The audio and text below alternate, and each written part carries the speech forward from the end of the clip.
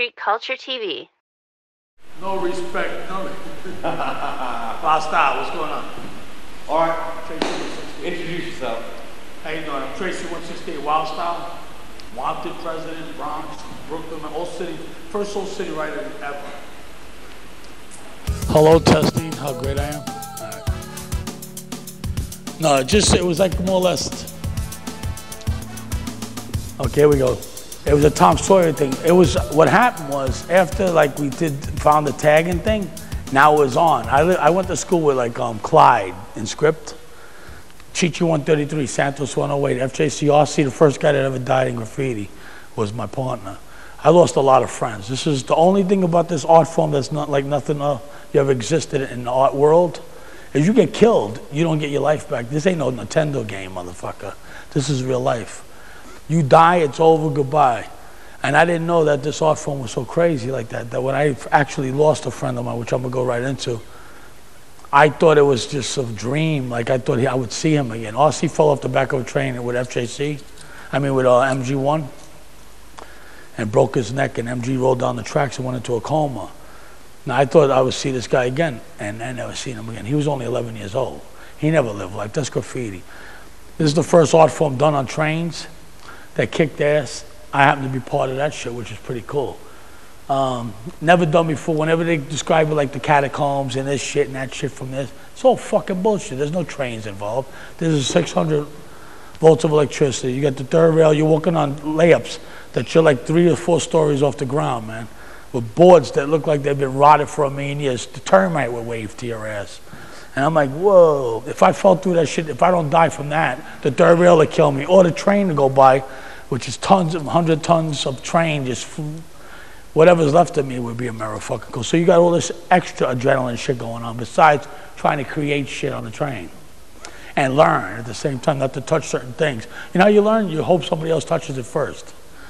That's the fucking real answer. You don't do that shit ever again. In the beginning, we started tagging, right? And it was an early thing. We come from the area of Yankee Stadium, the Bronx. This is where the hip hop thing actually started. But there wasn't hip hop yet. This is a word that came after us. So I'm earlier than hip hop. Hip hop's bullshit. All that shit, all the names that you hear, what they're called, is the media calling it. I'm before the word graffiti. I mean, I'm not a graffiti artist.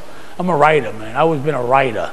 That's what we were called. We call each other, what'd you write? What you write? What do you write? We're writers. They called us graffiti artists because they knocked it. This is my buddy Tacky. They said that he was the first graffiti writer. Now, the reason why they called him, now look at the fucking name, Tacky.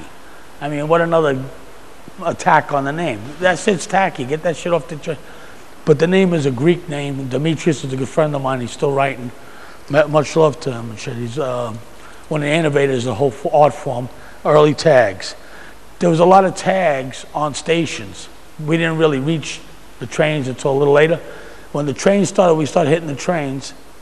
The main thing we used to hit was between the cars. So when you watched the trains, you had to try to make your name. We would spray, and we see like a handful of names would pop up after a while, like you was telling, like Lee 163, super cool. Like later on, you start seeing these tags. I'm like, whoa, this is good. Joe 182, you know, that's Broadway, and Brooklyn, Fuzz and Spin, but that was a little later. But I watched the whole shit grow from all the boroughs and who's who and what's what. Barbara and Eva, they first people to tag. Lionel 168, which I have much respect, because he invented the knock your ass out for a can of spray paint, which is the Bogart and shit. Walk in, take shit, fuck you, Bogart. He invented that. I give him love too, Lionel 168. But the early tags, what we used to do, we used to tag in between the cars, and hopefully your name would lead the train. To lead the train means you made it. That's like a fucking piece. And your tag had to be very important. Your tag was your signature, was fucking you. Your tag had to be so fucking you. You had to practice it, make sure that it represented who you were. And the arrow, you had to throw an arrow on your name because arrows came out. Like about 71, arrows were important. So everybody had to put an arrow on the name. So you didn't know where to put it if you didn't have a brain. The S, stay high, put it on the S. I put mine on the Y. Luckily, I had a spot that had an N. I'm running all over the place because I have a million. But the tag was very important. And then the tag got to be placed somewhere that it fitted perfectly into a spot. So like I said, the train, if your name led the train, you was the man. And we were standing there on the train station literally like this. Like looking between the fucking, it looked like a tennis match, man. It was bugged. But we're watching in between, got it. Famous, famous, famous, famous, a little like that. Just goofing and shit. And all we did was snap and rap and bullshit. And it was all the cultures. The best thing about this whole art form is every culture in the whole world was there.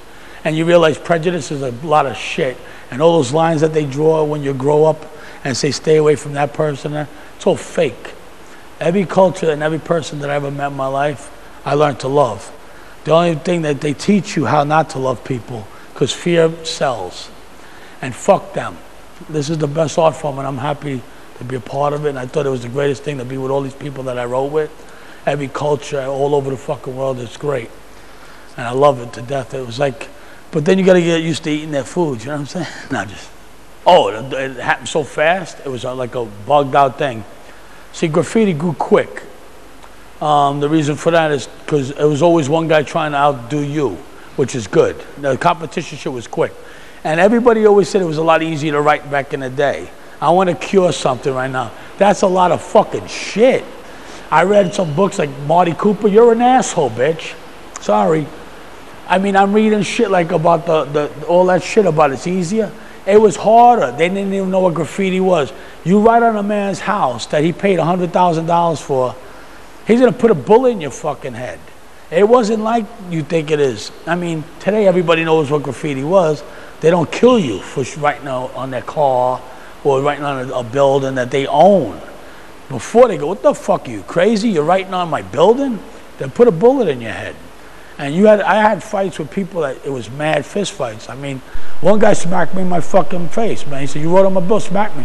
And I said, I'll be back. I had to fight like major motherfuckers behind this shit. It wasn't no joke. When you hear stories from some of these guys, that they don't have a clue what the fuck they're talking about. I know what the fuck it was because I lived through it and I've seen it. I fought whole neighborhoods that I had to crawl on my fucking ass to get out of the block because you couldn't get a motherfucker when they're on the floor.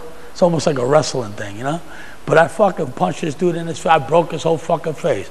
But then to get out of there, I had to crawl on my ass 2 blocks. Try that shit sometimes. But I got away to come back again. That's why I'm still here even now. How am I doing? So, but it's, I mean, dangerous. Are you right in the wrong neighborhood? They're turfs. You go into different areas. Gangs were tough. Gangs are real big in New York City then. So if you walk 1 block, you're in a black area. All of a sudden, it's time to fight for that just alone. Fuck the graffiti part.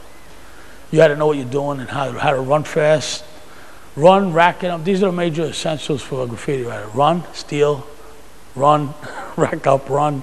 Nah. Fight and run. And you know what you're doing. I mean, really move and paint and use your brains when you're tagging, man, because you can fuck up 1 move and you're over. You get hurt real bad.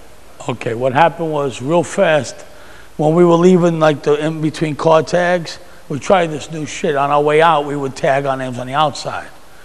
We knew it would blow up the area because the conductor would drive by and see your name and they'd call the police right away. But that's our last tag before we left. And to see if it lasted. That's the next move. That's how the pieces started. And we saw it, and next thing you know, we said, oh shit, they left it. Once they left it on the outside, and then they clean it, the rest is fucking history. Now it's just to make it bigger. The only difference is we take one whole spray can. It was like about 60 tags. Now you're taking 1 fucking can and you're doing your whole name. Now you needed an outline. You need 2 cans. Whoa, that's work. Now I gotta steal 2 cans and shit. But you were like, what you started to do, because there was no fucking like blueprints and there was no writers yet. It was trial and error. A lot of the mistakes were the best pieces that ever existed, by the way. And you just go, oh shit, look what you did. I go, I know, that's what I meant to do. That's most of the writers did. It was all mistake, trial and error. So like what we do real big, you like do a giant tag and you walk across the whole train as big as you can and you just start building it. You make it thicker and thicker. It's almost like building on clay, like Quincy shit, you know, those clay shits. You start making it fatter and fatter, and then when you feel like it looks even, everything looked kind of even, you'll go right into like the outline, which was kind of like skimpy, but it was good. And then you felt real cool, like that shit is bad. because they ain't nothing like it anyway. You're still going, oh shit, and it's ugly as hell, but you're going, look at that motherfucker. Then you're like, let me see what I can put in this. And you're going, because we were growing up, we were brought up by TV. So TV taught us every shit. Like we had like the Man from Uncle, the Time Tunnel. We had all this weird shit going on. Stars, Stripes, cartoons, Bubbles. Everything was from, remember, we came from the 60s. All that shit was like peace, love, rock and roll, those sides of Vans, like the Partridge Family shit.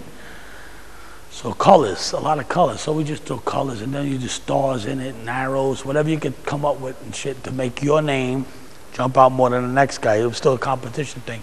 A little bit more colors, a little bit thing. And that was beautiful. Then you walk away and you go, look at that shit. I wasted 2 cans on that. And that was like a lot. Then the next guy did 2 cans, and then it's 5 cans. Then as fast as, I say in 6 months, that shit escalated to 3-dimensionals, fucking flames, clouds, big hole fucking under the windows, to top to bottom, starting kicking real fast. 3Ds, shadows, shadow, flame, first shadow. But the whole idea is to get something to make your name show. Years ago, then they had this one guy or 2 guys that they tagged a face. Because the Jackson 5 route, I think they did like the black face with the afros to the side. I think it might have been Fuzz from Brooklyn. First graffiti with Stop 700. Now, I don't have an afro. I don't know if you know that. I don't have a fucking hair hardly anymore. But I had like a nice hair, like John Travolta kind of thing going on. And I wanted to draw my face forward. So I created this face with glasses that most of you guys know what it is. Everybody in that motherfucker tries it. I know if you're a writer. I made glasses, but I made a front profile of a kid. But I made him with straight hair. And people went, what the fuck is that? And I incorporated it into my name. And I started using cartoons like a motherfucker. I'm one of the first writers to use cartoons in full color ever. And I did it as a goof once, just to show FJC I could paint anything, which was Sergeant Snorkel. And I used it on the train, forget it. After that, I ran the fucking subways. There wasn't nothing out there that I did kick ass. There was a lot of like lettering things, like Phase, you had Phase, let me see who else got up in letter. Hondo, kicked ass. Super cool, because the fact that his name was so damn long. Stay High, because the stick man made it like interesting, because we had the Saint. There were certain names that like stood out. Everything else was just fucking floaters. To me, it was just fucking like just fillers. Something to fucking go up there and kick their ass, which is good. I go up there, the first thing I do is I walk the whole layup, and I look at all the pieces and see what they like, what was the best thing on the layup, and I would go there and burn the fuck out of them. And I would go up there with like a handful of humans. You always had like a stunt man to help you. We call them like toys, they call them, but they were actually very important. A toy was the most important writer, really. He's the guy you left behind to get busted. He's the one that carried your paint. I mean, he was important, like a motherfucker. He's the guy on Star Trek. You send him to the ground, and he never comes back to test the soil. You need that motherfucker. So, like we'll start doing the burners, and my main thing was to look at all the pieces and I incorporate it, and then I burn. And I won't leave the layup until I kick that fucking guy's ass. And I wrote with some of the best writers ever, from Pro Soul 165, even Phase. I wrote with Lee, El Marco 174, Chris and Bonanza. I started those guys. I started a lot of the major writers, man. The guys Bobby 172, Santos, like a Chichi, like I said, Sonny 107. These guys don't even, they're never mentioned. They're masters. You got Mitch 77, that's one of my kids. I taught T-Kid, I showed fucking Nomad. I showed people over the years, so many people. You name them, I taught them. I showed them something. I was always an artist. You could be a fucking writer, but I could draw. So I'm fucking advanced. I could draw you. I mean, that's right there. If I felt like I was losing in graffiti, I'll burn you by drawing your picture next to it. I'll do something that say, whoa, fuck me up. And I have imagination that's off the hook. I know you know that now. I could come up with shit like these stories you hear from other writers, but I could give you some real whop. First of all, we'll go back about to 73, 74. I was the vice president of war. Writers already respected. I was on ex-Vandals, which is pretty wild, because what I hear now, I don't even know what the fuck half these people are saying. The history's a little, these books kind of fuck the history up. I think they took a lot of the shit. It's like me writing about race cars and never wrote driver. I don't even have a driver's license. These motherfuckers are discussing graffiti and never wrote it. A lot of writers, if you needed to hear the truth, you go to a writer to ask about graffiti. You go to a guy that races cars about racing cars. You don't talk to me about racing fucking cars. One thing about, I didn't know, half these books that are written are by non-writing motherfuckers. They act like they discovered America. It's like when they got here and they said they discovered America. There was people standing on the shore, motherfucker. How are you gonna discover something already with people on it, dickheads? I can't deal with that shit. And then they said, look what I found. They were savages until I taught them what they were doing. We invented this art form. This art form was invented by me, which is fucking weird as hell. I never thought in my wildest I'd be in fucking London right now discussing this shit. This is the greatest thing in the world, man. It's great. This is fucking, it blew up so much. It's the whole world. I get letters all my life from everywhere in the world. I love it to death, and I think it's growing. I found Europe really went off the deep end. I appreciated Europe a lot. A lot of people were very jealous of Europe when it started kicking here a lot, because they were jealous because the styles were, you guys reminded me of the 70s. And it was still a life, it was new, it was fucking brand new, like a baby boy, a baby birth, a birth. You guys kept that. And it got sour where we live. People started getting stagnated, comfortable. Sometimes you got to get something to keep an edge. Do something. That's why I kept feeding them new shit, which I used to be the president of Wanted, which was all the writers in New York City. I got the best writers I've ever. FDT, Clyde, fucking LSD3, Cliff 159. I took all the Checker 170, Sonny 107. I could go on and on. And I made the biggest group. I had like 80 members. A white guy took over a gang, the Savage Skulls gang, and just put my crew in there, fuck them, and made the biggest graffiti group ever. Then I took that, and like CIA and the CIA, I took the best of the writers. I created a thing called Wildstyle, because the way I live like nobody else. I live wild, untamed. Don't tell me how to live unless you're ready to die for me.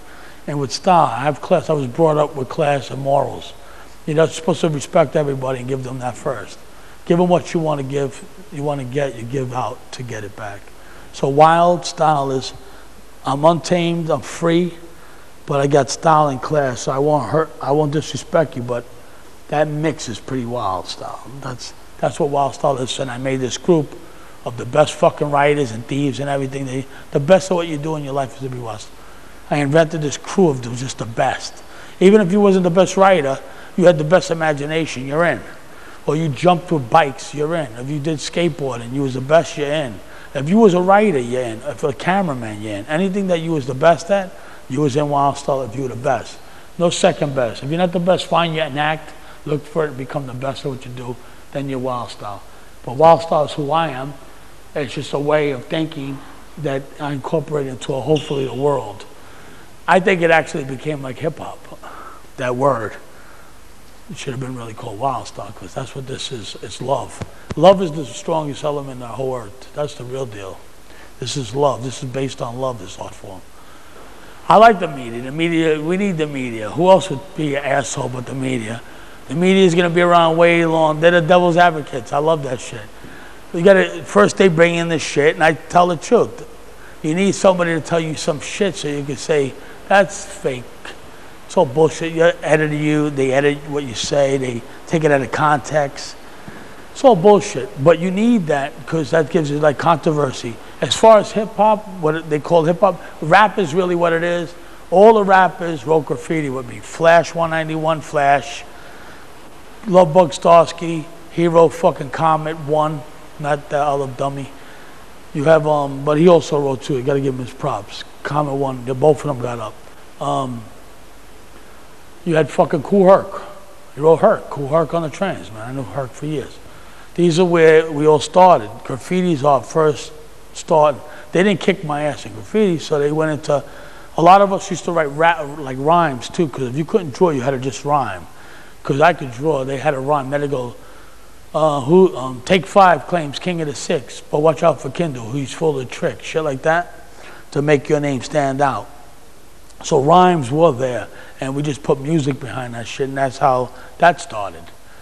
But it still came from the graffiti, and that's the root. Without graffiti, there's nothing. This shit's just dead. This is the root. This is wild. So I was with Kool Herc, hanging out with those guys at Grandmaster Kaz, which I give much respect. He wrote Rapper's Delight. Gave it to Big Bag Hank. I mean, come on. It's just that they switch it around. Sylvia Records comes in, steals it. Here's some dough, money. Not like money to fucking break up a friendship, right?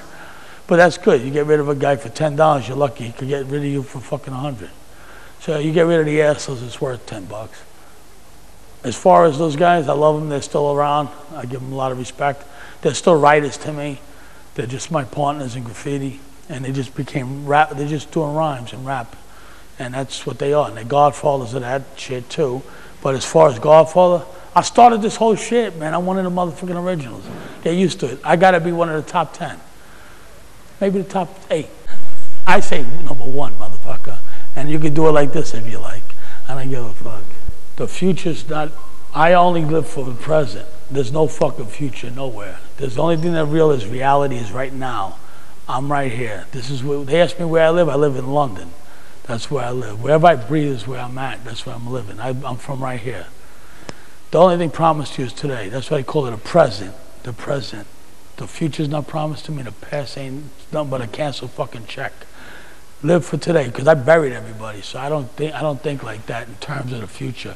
Hopefully the art form will keep going way after I'm gone. Hopefully we won't lose the truth, which is very important because that keeps the root strong. If you get rid of the truth, you lose the root, you lose the thing, it can fall apart. The only way to take this shit down is infiltrate it and make lies out of it. That's why you got a lot of people infiltrating with a lot of dough. When Bill Gates got involved in it, I said, yo, what the fuck does he need to know about graffiti? Paul Allen, $23 billion guy. He needs to know about graffiti. Yes, y'all. You lying fuck. I don't fuck with your shit with Microsoft. Don't fuck with graffiti. They give me much respect. They look at me like they can't. They get looked at, and then they look at me like they're looked at. It's pretty wild. They look at me like a superstar as to other people looking at them. They get a chance to take a minute off and look. And I just, like I run into them, they look back at me, they go, that's that fucking Tracy. Yeah, that's me, man. I'm gonna be around a long time. Word up.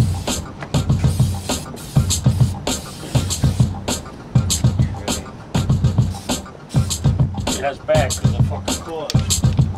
You know what I mean? I want the cars to see this shit.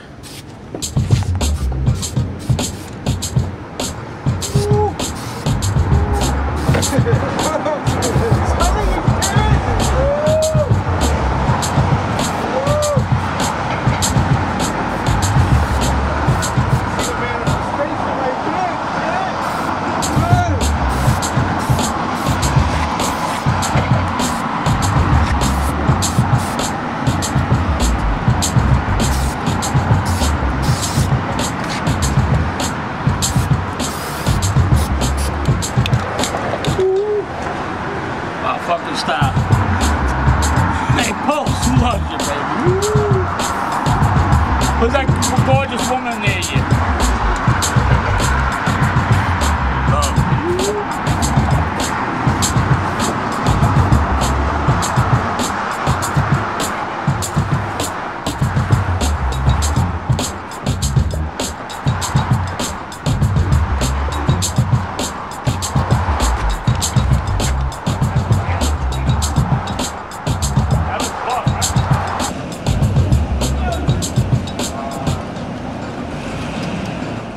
That's pretty weird. I'm more famous than I am. I'm more famous than myself. That's what I always say.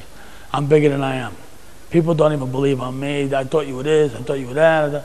Whatever you thought, I don't give a shit. But that's okay too, because the thought only makes it real, and it's a reality, and it grew. It's big. It's big. And when you see stars stop and they go, I know I heard of you, it's pretty wild. Like Christopher Walken walked up to me and went, you Tracy? No way. I go, yes way. No way. The king of New York meets the king of New York. I'm fucking around. But that's no way. Yes way. You know, fuck with the way they talk, you give them back to themselves. I call that shit mirror reflections. Let me see. Well, running the main thing, like I said, the layups, like we used to go there, like the first thing you had to do is try to figure out how to get away. whenever we painted on the layups, it was only one way out, that station or this station. It was kind of dangerous. So one time I was getting chased by Hulk 62, Creeper, and I'm running, and they caught me between the cars on 183rd, which is the layup in the Bronx. And they actually said, because the cops surrounded them, they went, there he is, and they pointed me out. I'm like standing there, you fucking rat bastards, right? So I had to get out of there, and I didn't know how to get the fuck off there without hitting one of the stations. So I remember seeing a truck off the station that I think I could have made the jump. So I was headed for the truck. And as I'm running down the track, a train's coming. So I'm like, fuck, this is a lot of extra shit, right? It's like Indiana Jones shit. So I go, let me find a pole. So I'm looking, as I'm running, I'm looking for a pole, because I know this shit ain't floating in the fucking air, this layup, you know? So I see a pole, and it happens to be you know where they put the poles? Right between the train track. That rail. Where else would it go, right? So I'm standing now, running in between the train's coming, and I'm looking for the pole, and he's trying to slow the fuck down, but I'm not giving a fuck. And I find a pole, and I slipped through, and 100 pigeons were shooting all over the joint, because that's where they hang out. And then I climbed over, and I found the pole, and I went down the pole on these little lugs, you know, like the rivets. And I went, get the fuck out. I found that. When I found that part to climb out of there and get away, and they're waiting on both stations, I became the fucking master of the layup. Because they didn't know how I got away. I went up the pole, down the pole, up the pole, down the pole. I kicked ass. I ran all the fucking layups after that. And I found and then I brought every rider that you can imagine and taught them right there. Taught a lot of good guys. King 2, kicked fucking ass, master. Intricate, his heart went in. Peanut 2, my son. I used to fuck his sister, be with his sister. And I taught him because he had to be around. I had to go to his house later anyway. Peanut 2, King 2, Chicha 133. I used to do their pieces, fill them in, boom, gone. Did the first whole train with them. We kicked this. The first whole train call was done by us. I did a bicentennial to show America that we love America. It's not anti-America graffiti. It just happens to be kick-ass. We the people, by the people, for the people. The tail don't wag the dog. Dog wags the tail. We run this fucking United States. It's not the fucking politicians. They're just a bunch of ugly actors. Just letting you know that shit too. It's us. This is the first time our voice been heard ever, that the media didn't cut it off, and they hate us, and that's why they attacked it so fast. This is the first time it's by the voice of the people, and that's what I feel like I am. The voice of the fucking person that can't tell what they really feel. So I write it on fucking walls. And they have to read it and look at it and go, that fuck, he said something else again. And that's the best, this is the best way to get like, straight up telling the fucking world what's really going on in the earth. It's beautiful. And as far as the pieces, it's still growing. I've seen stuff now, it's constantly being moved. It's reuniformed. It's all been done more or less once before, but it's always different. It's always switching and swirling, and it goes into different levels, and I think it's beautiful. I'm happy to be part of that. Tacky 183, see, it has to do with how you act too. Tacky 183 ran into Joe 182 story. He said, fuck, them guys are nuts. He was brought up in a proper environment, family, mother and father, in that broken home. He would never hang out with Joe 182. Joe 182 kicked ass. Tacky saw those guys, he took off. They were all on drugs. Tacky grew up correctly. He went home, had dinner, did his tag, and went home. He had a different lifestyle. Everybody's lifestyle is different. And as far as him being loud and being a part of that, he couldn't be a part of that. But that's still good. So look at his name now. As far as his props, you couldn't give him more props ever. He never, you mean as far as cash? I think he's a multimillionaire. A multimillionaire is when you're happy with your life, brother. It's not about money. I've seen a lot of rich people miserable, and I've seen a lot of poor people happy. It has to do with your soul and how you live. I'm a multimillionaire. Look at this. I live people around me all the time, love, smiling and shit. Tracy, you made it? Of course I fucking made it. I'm the richest motherfucker I know. I got my hand. I could draw a picture. I'm hungry. I never starve. And believe me, I never starve. La-dee-dee. This is the old emergency fucking never starve. You always have to have something that's your gimmick to keep you going. Whatever works, but out of love. Is that on again? 10-4. I grew up in Manhattan. I'm from like the West Side. My family's like an old West Side Story kind of shit going on. My father was with the Riffs. You saw West Side Story, where you're looking at one of the original. My mother went to school with George Carlin, man. We're old fucking New York. We have all the criminals and cops, like from Murph the Surf that robbed the Star of India to freaking, you name it. The old Eddie Egan dude from Popeye Doyle, French Connection. Those are family members. I mean, that was in New York City years ago. My father was a real wild dude. Looked like Archie Bunker and James Cagney. That's his look. So he's singing, boy, the way, what do you hear, what do you say? He's like an old kick your ass kind of style guy, you know? The way I knew who he was and what he did, he would bring home. What he brought home, that's where he worked, because he used to live in. I grew up in an area where we used to fight the blacks on a regular basis. That's in Harlem. I grew up on 136 in Amsterdam Avenue, near City College. I was in 508 West. And the weekends I spent with my grandparents. My grandfather's Martinez, my grandmother's Sheehan. I'm Irish, Italian, Puerto Rican. My mother too. My mother does the Bronx. I used to live near the Bronx Zoo and lived near Yankee Stadium. That was my backyard. I used to play with the fucking Yankees on the field. I'd play in the Bronx Zoo with the animals, fight them motherfuckers. I mean, after a good Tarzan movie. And in Manhattan, I lived in this real Spanish Harlem thing where I learned a different style. I had rice and beans for breakfast. We sing me, "Te quiero cuando" at night. We have to like all get instruments and shit. My grandfather comes home drunk. It's time to play music. You know what I mean?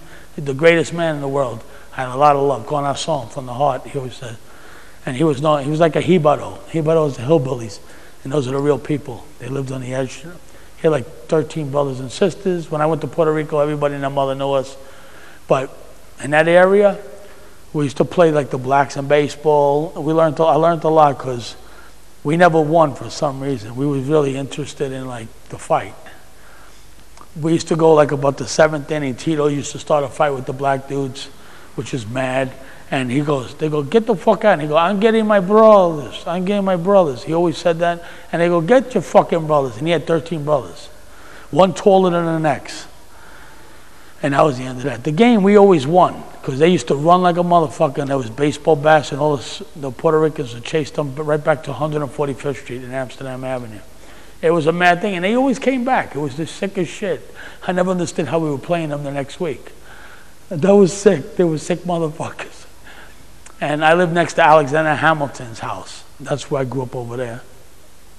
And let me see. It's just living, it was an odd way to live, I'll tell you. I was there when they killed Malcolm X. I was standing there on a bus stop on 155th.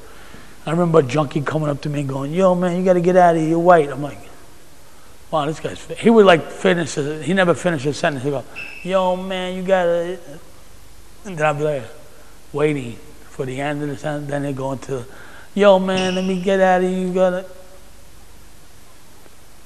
and we're looking at him and I go, "What the fuck?" And then finally, at the end of it, like, "Get out of here, somebody got killed, Malcolm X, they're gonna think you did it." I'm fucking like 10, 8 years old, 9 years old, white, standing on the corner of Trinity Church. So we got to get out of here, but our parents are too cheap to fucking get us on a cab. A cab costs $1.35 for like 20 bucks. We must walk. You must not spend money. You waste a good $1. Even if it's a riot breaking out, motherfucking bottles flying over your head. Make it home. Be good boys. That's knowledge. That's fucking how you survive. You learn how to keep, everything that you learn, you keep going. But that was one of my things that I remember as a child. But I was lucky enough to play stickball with like Jackie Robinson. See Mickey Mantle sit in the bar drunk, grabbing bitches' ass. They don't kill him, put guns to his head. And they go, "Can't kill him, it's Mickey." He's playing them on, they're fighting and shit. Lived next to the commissioner of police. I got some mad stories, man. Bernard Carrick was my next door neighbor for a while. Handcuffed me, that's why I wear these. And I have much love for the New York City police too. The ones that are real. The ones that say, "This sucks." There's real cops, there's real crooks, and then everything else is a lot of shit. Well, Edgar Allan Poe lived right next to where I live now. I mean, this is Kingsbridge Road, Tracyville, I call it. It's between the 4 line and the D line. I have, by the way, I had a piece on every gate. I almost hit 2 city blocks in a row. First guy to ever do that. Every fucking gate for 2 city blocks, both sides. I missed it by 2 gates. It would have been in Gettysburg or World Records for graffiti. But Edgar Allan Poe lived right there, and he was like the guy that did that dark fucking like Nevermore and all that stuff, which was pretty wild. And later on, I found out that this guy Bob Kane came to that park in about 1927, played hooky from Clinton, sat there and drew Dracula. And they said, yo, man, that was a bad copy of Dracula, which is wild. Because Dracula, he says, that looks like a fucking Batman. He went, yeah, that's what I call it, Batman. And that's where Batman was invented. So I actually drew this to represent kind of like Batman. Because Batman, it's just me. Like, I always feel like I had that same style of dark, but yet good. I'll save a motherfucker, but I don't give a fuck. I live on the edge. That's where the mask comes in. I always get arrested, but I always get away. But it's the same shit. They put them in chains because they see a mask and they can't understand them, just like they can't understand graffiti, the writers, how we live and how we think. But we're really for all the people and the people that need our help the most. And this is where this is from. This is from my same neighborhood.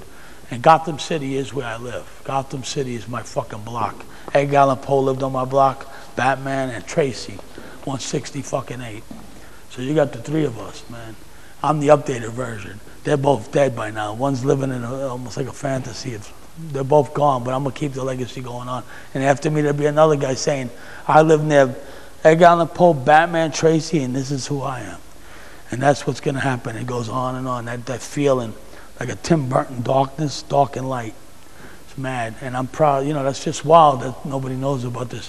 Where I grew up in the Bronx is what that is. A lot of writers you guys probably never heard of or did hear of, and they never gave enough understanding. You got AJ, Staff, Proso 165, Chichi 133. I love you, Cheech. Sunny 107. Which I tell you what they did. I mean, each one had their own style. Checo 170. Kindu was the first guy to come up with an idea to do a bicentennial, which I did with the three guys, the two whole cars. Case and Butch did the other one. Butch is Case's teacher. Butch was a master, by the way. Butch too, I love you. Case, peace, brother. Kindu was a genius. He was very intelligent, had a high IQ. He looked like he killed his mother and father. He had the face, the black face with the pipe looking beat down. And like if he was on like the dating game, you would pick that motherfucker, and when he turned, you would faint. But I love him to death. Kindu was smart, and he did that, and that showed that we cared about America, like I was saying. It had nothing to do with graffiti, anti-establishment. We loved it. It's just that don't tell us how to live unless you're ready to die. Another shout out to like Peanut too. I got like a million friends. Let me see. Jerry Wildstyle, all the guys that died. Jimmy Haha Khan 161. I love you. Tony Popote. Juan. I mean Tito. Name of me and a big shout out to Tacky Demetrius. I'm here to represent you. I love you very much. I don't think you got enough props. That's why I made this shirt with you, and I'm gonna wear it the whole time I'm anywhere. I'm gonna constantly wear your fucking name, because they're gonna say, "What the fuck is this guy wearing?" A real writer, and I'm a real writer wearing it, and I'm proud to say I'm wearing your name. That's good shit. That's what I'm about. I want to say hello to Mitch 77. Mitch, you kicked ass, and you gave up on the shit almost because you think it's bullshit. I love you, and they know who you are, man. So I'm here telling your name again, because you kicked their ass. You showed scene. You sold all these motherfuckers the bricks, which I started. You know that. No, but you showed these motherfuckers a lot of techniques. I want to say hello to T-Kid. T-Kid, you fucking bastard. I'm your father. Respect your fucking father. Tracy's kid. No. Let me see what else. Nomad, you're doing good. I'm proud of you. You taught Tats Crew. You know you're my sons. I love you very much. Everybody else that I work with, even like Pink and Crash and Days and those fucks, I love you very much because I work with you. Stitch, rest in peace. I'm sorry you died because you should have fucking not died. I don't think it was right what happened. They let him die and he shouldn't have. You're not supposed to love somebody after they're dead. You're supposed to do it while they're alive, you motherfuckers. Please hear this. If I ever hear anybody goes to a funeral after the person came to the house for help, stay the fuck away from me. That's real life. Let me see what else. Be there when they need you, when they're alive, not afterwards. Oh, he's my fucking man. Get the fuck out of your fakes. What else? Do the right thing by each other, man. We only got each other. The world's small. Everybody needs each other. Everybody got pain. Don't think you're the only one that suffers. Everybody suffers. But the whole thing, how you take care of it. Whenever I really feel bad, I take it from right here and I go, ha ha ha, you motherfuckers. And I laugh like a son of a bitch, because you ain't taking that. So always go right down here and take that laugh out of yourself and laugh and give it back and give love. It's good shit. I'm lucky God gave me a gift. This is his hand he gave me so I could draw pictures to save, help the earth. I mean, that's why I draw, because this is not my gift, this is my gift. When I get on TV, I talk about other shit, like take the drugs and guns out of my neighborhood. But the art is my gimmick to get on TV. That's why I'm even here, to say this right now. I love yous. Peace. How long you are? Tracy 168, Wildstyle. I'm your family. Who the fuck else am I? Or you could call me Dad. Peace. The Bronx. Ooh. Tell me when. Okay, here we go. Years ago, like, there's another thing that I've done that when it reached a certain level, I always felt like graffiti died 76. So what I did was in 77, I wrote on the trains for money. Nobody ever discussed it. I ate with Mayor Beam and Governor Carey. This is me jumping on the train tracks right after I wrote Mayor Beam's name on the train.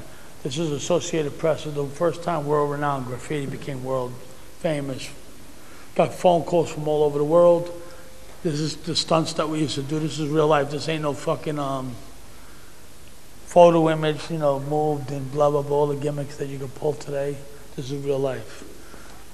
This thing here happens to be what the lettering that's supposedly called is interlocking letters. That's what it is, or mechanical lettering. It's not Wildstyle, it's Wildstyle based, because Wildstyle invented it. That's me there. This is a piece I did with Riff 170, which is one of the masters. And he kicked ass. Riff 170 was like one of those guys that invented all the styles, and I gave him a nice kick ass here. I love him very much. Pee-wee. He had more names than any writer ever. Mr. Dirt, fucking Boy 176, whatever. And here we have a little shout out to the guy that wrote Rapper's Delight, and Tony Tone used to write graffiti with me too. This is Tony Tone. Tony Tone wrote graffiti with me. Much love, Jerry D. Lewis. That's the guy I grew up with. This is me sitting in the middle here. This is a photo from Andre Torres, the cover for High Times magazine. This is Grandmaster Kaz. That's Rapper's Delight. CAS, da-da-da-da. You guys know the story. This is me. So if they think, you know, they always try to hide the fact that I was a part of anything. I guess I wasn't even there. I call this picture Oreo, by the way. I bet you can't guess which side I am. Who loves you, baby? Wildstyle. This is my family. I love them very much. And let me see. This is important. I can't even see fucking Bruce here. We grew up with this guy. This guy was a major. Everybody and their mother was a martial artist. I used to steal in Chinatown. I used to rob Chinatown all the time. So we get into a nice fist fight with a bunch of like martial arts experts. They used to call the ghost shadows. If they got you down there, they'd kill you. But I was into that, like, fuck you, catch me, and if I could get you, I'll stab you with a samurai fucking sword of your own store. Because I was like that kind of style, you know? Ran Shea Stadium with Rusty Staub. Ran Yankee Stadium with Roy White and all those guys. You got to do all that shit as a writer. Practice the skills of getting away and shit. Let me just end it with a piece. This is a cover I did for an intricate piece that I did for Jam Master Jay. This is Wax Poetics. And this is more or less what kind of piece you have to have running by about 1974. If you didn't have something equivalent to that level, you was out. It wasn't enough that you could carry your fucking weight on the train, so you had to do something else, which was this, go backwards, which was a very bad thing to do. I think that was kind of like crazy. The only time you should do a throw-up is when you do an emergency, like kick someone, you want to make some damage or make a statement in a bad area. But peace, that's just extra stuff that you could edit in. Wow, so that's it. Oh yeah, I'm gonna do a check.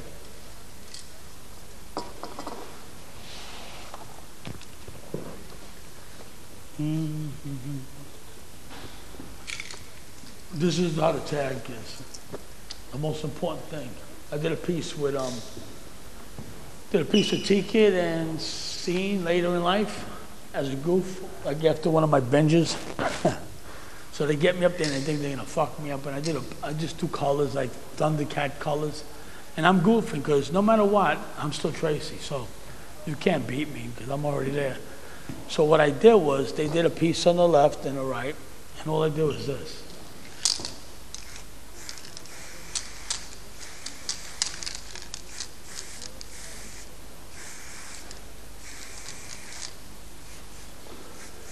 And they both went, "What the fuck is that? What'd you do there?" And I said, "I burned you. Because no matter what, the tag is so fucking powerful. First beat the tag, then you would talk about pieces. The tag is more famous than I am. How the fuck can I beat that? This isn't even on Welcome Back fucking Carter on the door. Who loves you, baby?" That's the end.